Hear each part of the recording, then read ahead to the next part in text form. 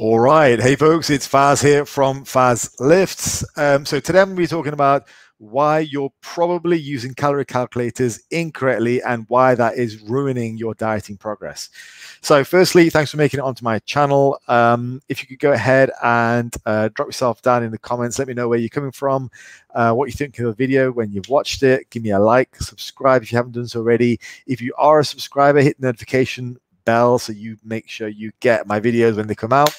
All right, let's crack on with the video. So why you are probably using calorie calculators incorrectly. So summary of the issue is that online calorie calculators offer really nothing more than a guesstimate of what would be a reasonable TDE for you. But the problem is that all too often they're seen as just this gospel, this number you have to have right before you can even start the diet. The amount of times I've had people say, well, what do I start my diet on? Which calculator is best? Which one should I use? Because everyone wants the perfect start. People, they agonize over it. They want the perfect start. They won't even start before they have the exact number right down to the calorie with the macros and whatever else. So the problem is that it prevents people from actually doing what they need to do, which is just to get started. Next, people also think that they are broken when they can't lose weight at the calorie levels that they're given. And as a result of that, people then go on to think, well, in that case, calories in versus calories out just doesn't work.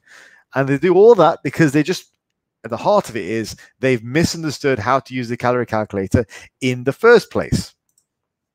So the solution to all that is quite simple. Firstly, understand you don't need a perfect start. All right. Calorie calculators, for the most part, are pretty much pointless. And I'm going to give you 3 solutions of how it is better to work out your calories over the course of a diet than look at calorie calculators online. All right. So the first one. Firstly, just use the calorie calculator result as a starting point. It doesn't need to be perfect. Just put in whatever. If you insist on using one, if you really can't do without it, you're like, oh, well, I got to use the calculators, just pick one. Roll the dice because it will be about as useful as me telling you to use one rather than the other. Roll the dice and pick one, okay? Just pick a starting point, and I'll explain to you why it doesn't actually matter what the starting point is. Because then what you're going to do is you're going to stick to those calories and macros, and you're going to monitor for 2 weeks. You're going to monitor for 2 weeks, and then you'll adjust as necessary at the end of those 2 weeks. So at the end of those 2 weeks, if you lost weight, great. Continue.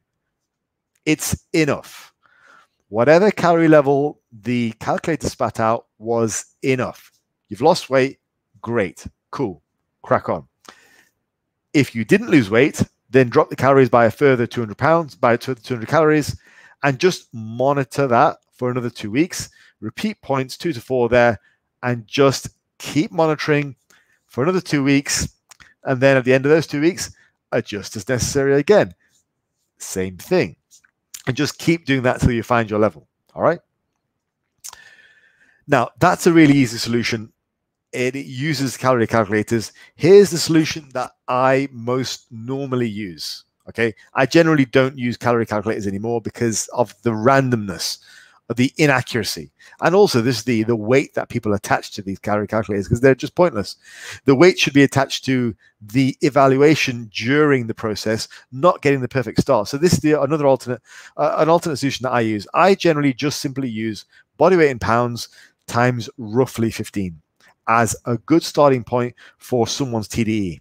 And then from that number, you subtract about 500 calories to start with on a fat loss diet, right? Now, that multiplier could be anywhere between 12 to 18, depending on how muscular and how active you are, okay? So if you're not very muscular and you're not very active and you're quite overly fat, pick the low end, okay? Pick the low end.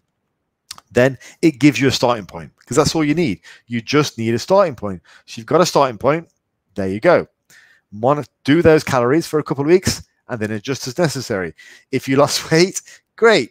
Continue. If you didn't lose fat, then drop the calories by a further 200 and repeat the process. Monitor for another 2 weeks and adjust as necessary. That is infinitely more useful. You should only really start once. Your diet will continue for, I don't know, however many weeks. right? You've got to know how to evaluate the process. It's far more important than having the perfect start because of some arbitrary calculator telling you that. Stop doing that. You don't need that stuff. You need to know how to evaluate as the weeks go on.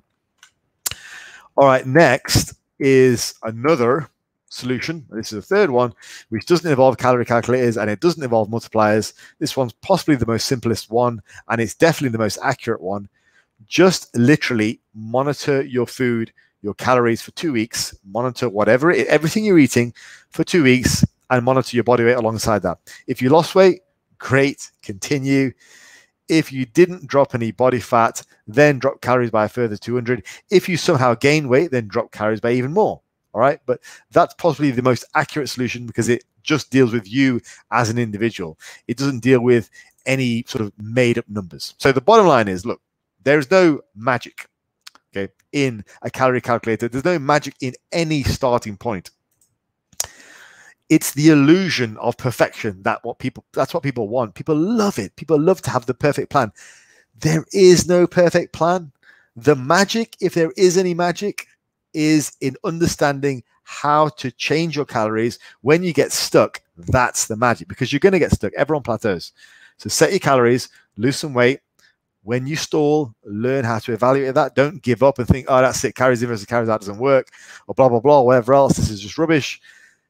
Learn how to evaluate. I honestly think if people learned how the skill of evaluating their own calories and changing them as they go along the diet, there would be far less frustrations. All right. Right, folks, I'm going to call it there. Hit up a like on the video, subscribe if you haven't done so already. Let me know what you thought of the video in the comments down below, and I will speak to you next time. Take it easy.